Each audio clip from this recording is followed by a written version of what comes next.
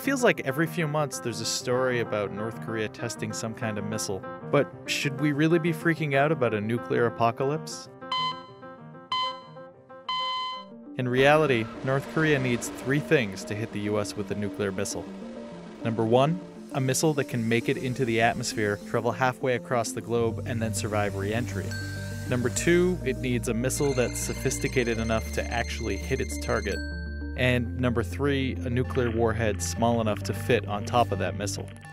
The Daepadong-2, also known as the Unha, is North Korea's biggest missile, and American intelligence officials estimate that it might be able to hit a target just about 6,000 kilometers or 3,700 miles away. That's as far as the western edge of Alaska, or a few hundred miles or kilometers from Hawaii. Guam, that's also a US territory, falls within that range.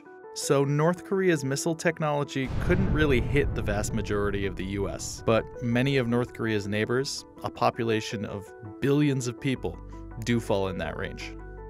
Now, the other factor that really limits the damage a long-range missile might do is the size of the nuclear warhead. Modern US warheads, these are the kinds that can travel halfway across the world to hit a target, they weigh just a few hundred pounds, but North Korea's smallest warhead weighs more than 2,000 pounds. Think about it this way, a North Korean nuke is about the size of a UPS truck. To get it on a rocket that could travel all the way to America, they need to shrink it down to at least the size of a canoe of mass destruction. North Korea's boasted of smaller warheads and improvements to their country's technology, but claims like that always face a lot of doubt from the international community. And even if they could do all of that warhead shrinking, a North Korean missile would also have to accurately hit its target, and that's really the hardest part. Even the best US-guided missiles only manage to hit within about a kilometer of their target about half the time.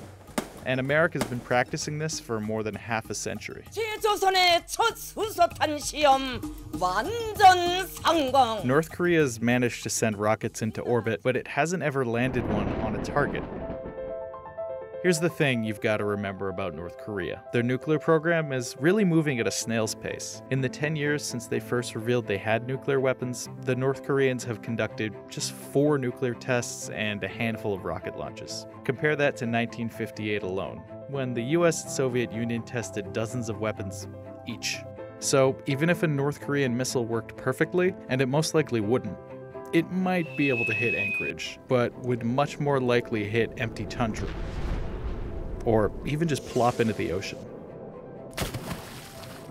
Besides, if the country ever launched a nuclear missile at the US or any of its allies, there would most likely be a massive retaliation, and that would be the end of North Korea as we know it.